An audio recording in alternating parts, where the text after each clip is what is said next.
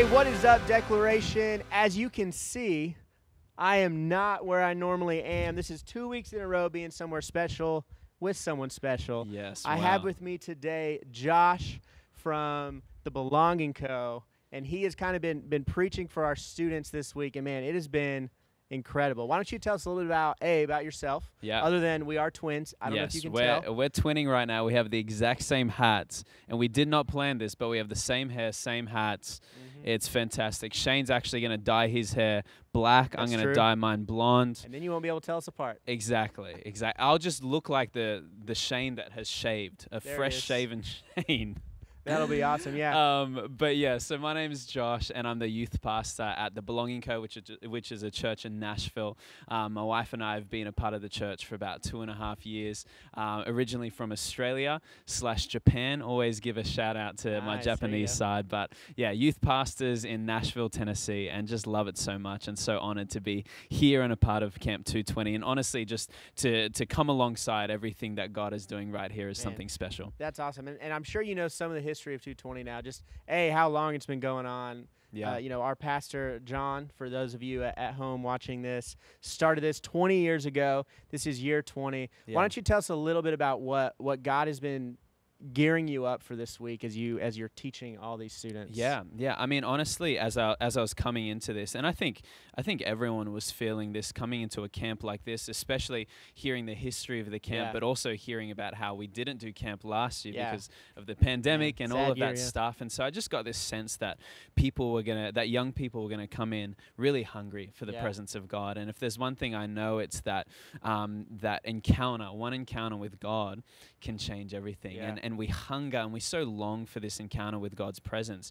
And what I've been sharing with the young people is that his presence is here, that God is here, and that he longs, actually, his heart burns for us to encounter him. And so it's this beautiful thing, and I felt it from the first moment. I was like, man, there is a hunger in this room, and the scriptures say that when people hunger and thirst for righteousness, that they're going to be satisfied. Right, seek and you'll find too. Exactly. And I think one of the coolest things, so I've been at 220 for a long time. I think I started coming when I was a junior higher. Yeah. I was That's awesome. Like 12, 13. I did, actually. It was crazy.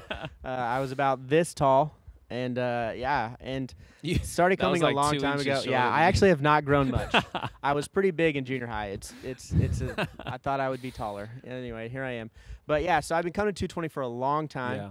And every year I feel like what's so cool about it is God shows up differently every year, right? The next year we're expecting and we're like, man, God's going to move this way. And then we show up and it's completely different. And I think that just, again, that shows a testament of, man, who God is and how little we know about him. Absolutely. Right? Yeah. And just, man, he always knows exactly what we need. And I think one thing that stuck out to me, especially, the first night at 220 was, man, we had never met by then, and the first thing you did was begin to prophesy over some of these students. And I'll tell you what, man, that anytime that prophesying starts, man, I feel like the Spirit just not only sits in the room, but just like craters a room.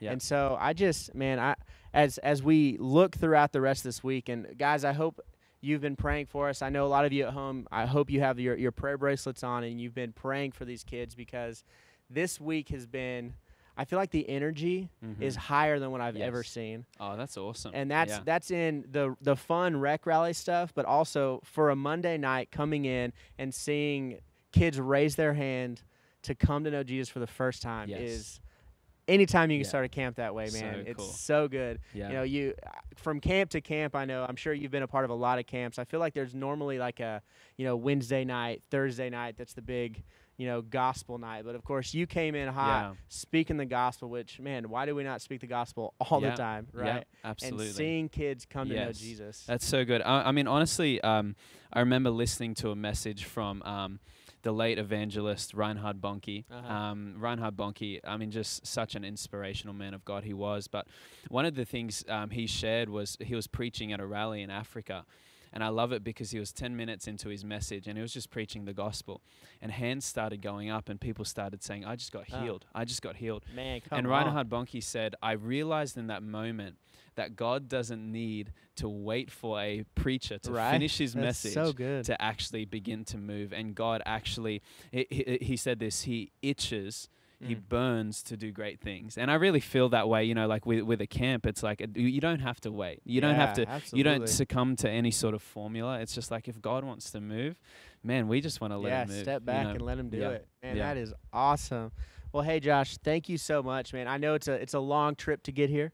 Oh, it's not too bad. But yeah, that's right. I guess planes now, they move pretty these quick. days. Yeah. But thanks for being here. I feel like 220 is such a tight-knit family. It's always good whenever you have new people come in and be a part of it. And so thank you for being here. Church, let us know how you're praying for Josh, what you're just excited. I'm excited about this week and what God wants to do. And really, man, we're praying for Belonging Co. too. We actually have someone near and dear to us going to the Belonging Co. school at the end of the summer. And so be praying for Jaden, because we love him, man. I've known Jaden since really before Jaden was even born. So cool. It's cool to see him growing up. And you know, I just pray for you guys, pray for your church, and man, we're just excited for you. You guys are doing big stuff. Thanks, mate. I appreciate that, and thanks again for having us. I mean, having me, it's just been such a privilege and an honor, and I just love being a part of what God's doing. And I love. I mean, it never gets old to see young people come and cross over from death to life, right? And to see them flood this altar and say, "Hey, I want to make Jesus my Lord and Savior." It's